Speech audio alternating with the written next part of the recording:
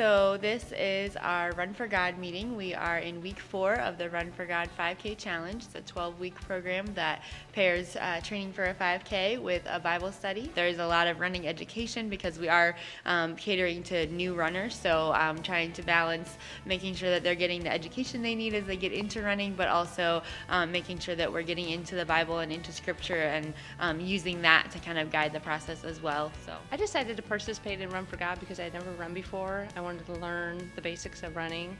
I also had some unexpected health issues and thought it would be a good idea to start running. It's definitely been an experience. I've met lots of people. Once you get going and you're halfway through it, you're like, okay, I can do this, and you have little obstacles you want to beat, and then when you set that goal and you beat it, it's kind of really exciting. I've had about 40 signed up. We've had about 30 consistently at each meeting. Tonight we have a physical therapist coming to talk about some injury prevention and just ways that we can make sure that all of the runners are doing this safely and staying healthy while they're doing it. At this point, our meetings consist of a devotion discussion time in the beginning, then we have a little bit of an education portion, and then we go out for our group run. One thing I've learned so far is that I can go further when I think I can, that endurance is important, that even if you think that you've hit your limit, that you can keep on going.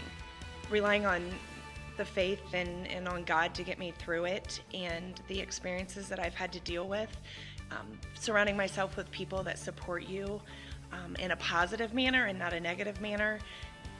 That's exactly what this class is. So we are aiming for the Freedom 5K, which is here in Lima on the 4th of July. So it's a really big race, lots of high energy, so it's an exciting race, and so we're excited to just be a part of it with all of our new runners. I've only been a runner really for a few years myself, and as I've gotten into running, I've learned that there are a lot of ways that running parallels faith and the dedication that it takes to follow Christ and lead a Christian life, and so it was just something that God put on my heart to bring to Lima and bring to Lima Community Church.